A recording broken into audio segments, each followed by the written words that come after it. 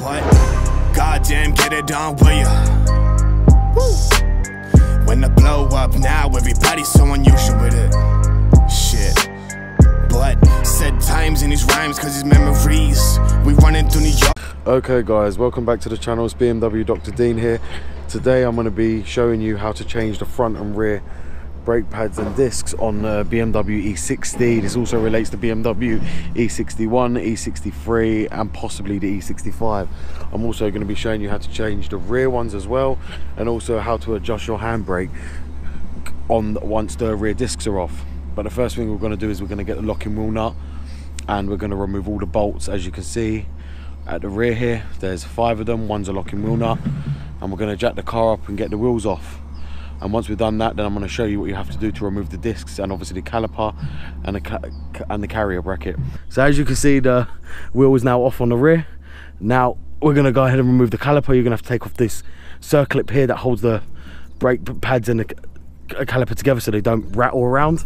Also, you're going to want to take the bolts out the back here, which are underneath here, and also the brake pad wear sensor, which is running right here. After that's disconnected, then the caliper will come off like so. You just want to push the brake pads in with a flathead screwdriver to loosen them up so you can take the caliper off. Then you're going to want to undo the nut here, Allen key nut, to take the disc off. Once you've got the disc off, you'll gain access to the brake pad shoes, and then we're going to readjust them.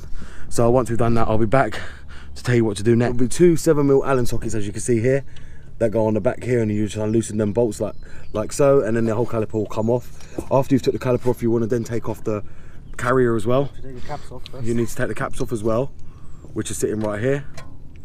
So you're going to need to take these off as well, which will be right here over on the caliper. Okay. So the caliper's off, as you can see now. Next one is going to be the caliper's carrier, which is right here. The 2 bolts here are going to be probably, I think they're 17mm on the back.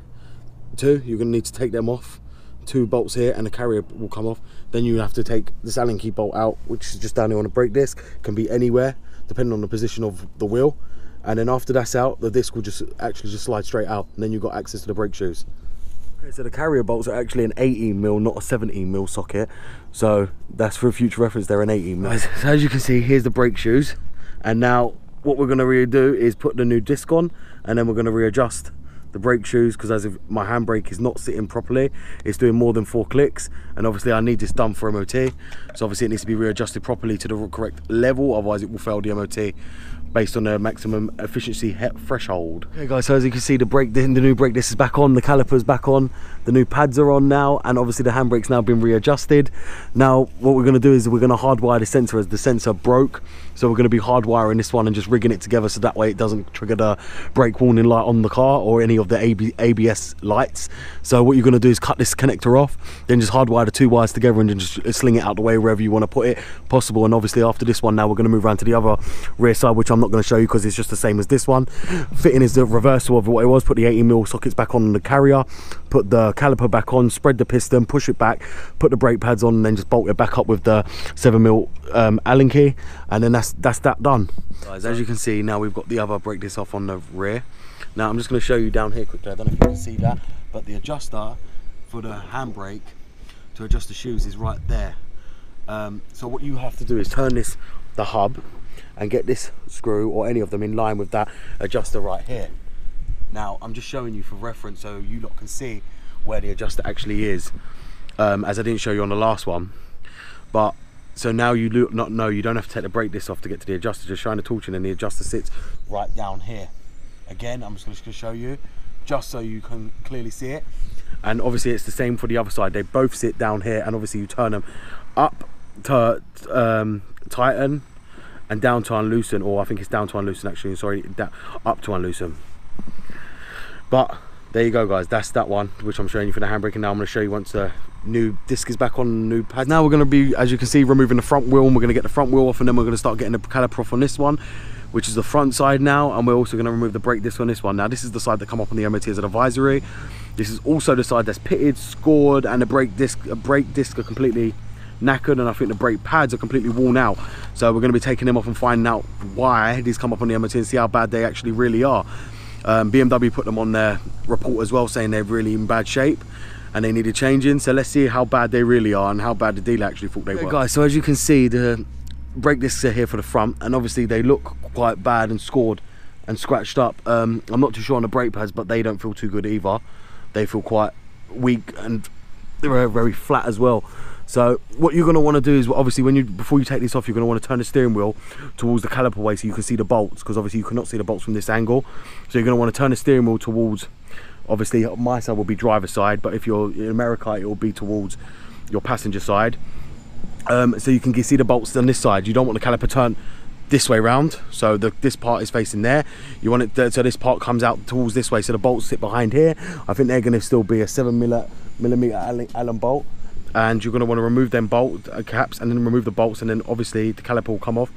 Then you want to take off the carrier as well. Once the carrier's off, brake disc comes off as well.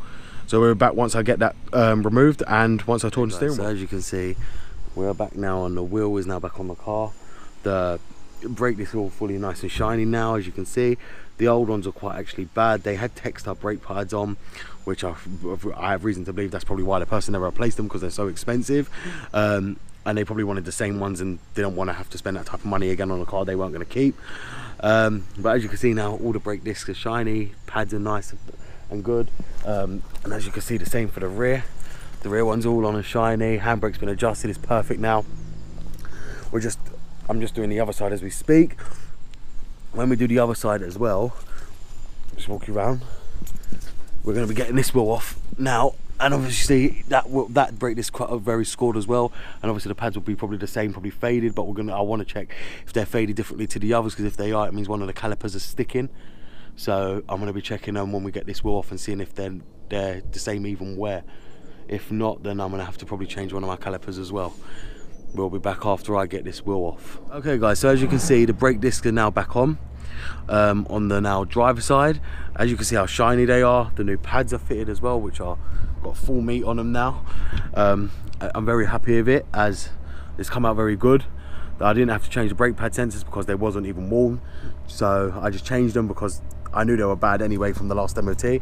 So now they've all been changed, I'm going to now put the wheel back on, and then I'm going to pump the brakes, take this out for a bit and let the brakes bed in, test the handbrake, and then we're going to be going off for MOT, and we're going to see if this car now passes MOT straight away without the need of needing anything else. So